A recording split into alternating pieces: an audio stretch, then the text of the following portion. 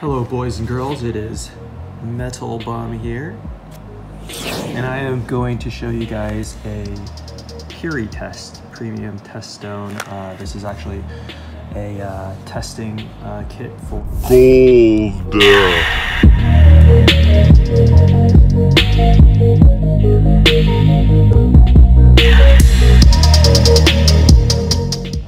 Got the 10K, the 14K, the 18K, the 22K, gold, and you got the platinum test and the silver test. I'm not sure why there's no 24 karat gold test, but I guess it would. I assume it's because if it's 22, then well, I'm not really sure why. Does anybody know why there's no 24? Because if it ain't 22, then it's 24, dummy. But anyways. So the way you do this is basically you scratch a little piece. So I wouldn't do this on anything, really nice, like, a gold coin like this here, little 10 ounce, 1/10 ounce maple. But I would do it on something like, well, I'm actually pretty sure, so here's the stone, by the way. I'm pretty sure that what I have here is a fake Omega gold watch. That ain't gold, mofo. I basically got this from my mom, who said she doesn't want it. She saw that I was collecting gold and she gave it to me. I think she thought it was, pretty sure this is not real gold. And the reason why is, first, it's not very heavy. And if it was gold, I think you'd feel the density. But this is kind of a giveaway right here, is that it's coming off right there. There's like some sort of gold plating. It says on it 14K right there, yeah, it's definitely not very dense, and like you can even feel the density on this little tiny maple, 1/10 ounce. For its size, whew, gold is really awesome. It's precious for a reason. It's special for a reason. I love it has been gold. for a couple millennia. Here's the stone here. It's hard to video, and I give mad props to anybody who does this, because they video while they're doing things, like some of these guys like Silver Dragon. And it's hard to do this while you, it's hard to do something while you talk and you're videotaping, making sure you're in the video. So props to anybody who does that, There's quite a few awesome guys who make really cool videos. But yeah, I'm just going ahead and firmly scratching this. I might be doing a little damage, but it's not a big deal because this is fake anyways.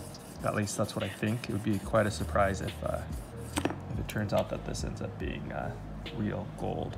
So, this is just an approximate test of what it is. And you can actually, there's actually some things right here where you can see, if you use the 10K solution, you can see what is the base metal in there, which is pretty cool. You just drop it right on the metal. You see what color it turns out, and then you can figure out, is it lead, is it tin, is it nickel, is it copper, is it brass, dark brown for the brass, copper's brown. Anyways, we'll find out soon what this is. I'm probably overdoing this, but I want to just do this in one shot. Time is money. I don't want to have to do this again. I like to just shoot it one time, right? So there we go. Since it says 14K, we're gonna go ahead and use the 14K solution. Never used this kit before, so it's the first time for you guys, first time for me. We'll see how this. And by the way, this has like I think it has muriatic acid in it, so make sure you should probably use gloves when you do this. But I'm just gonna make sure I don't touch it. But I'm just gonna drip a little bit of this acid on it. If this dissolves, I'm just gonna pull this little graphic up right here. So you drop the 14K acid on the spot. If it partially dissolved, then test is complete. It's 10 to 14K gold.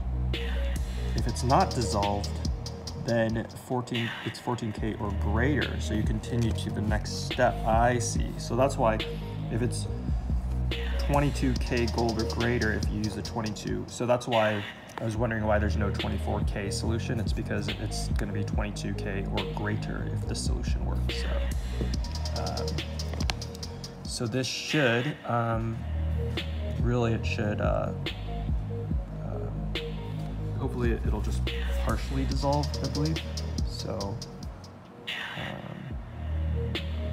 let's go ahead and just try this. Try to zoom in a little, boys and girls. Boop. Ta-da. One drop. This to me is fully dissolved. So fully dissolved means it is not gold. So let's test another part with this, the 10K solution. And this has acid, so remember guys, use gloves. Definitely use gloves. Don't be a dummy. So if this fully dissolves right now, then that means, hey, it's not gold. So they're right there. Let's see.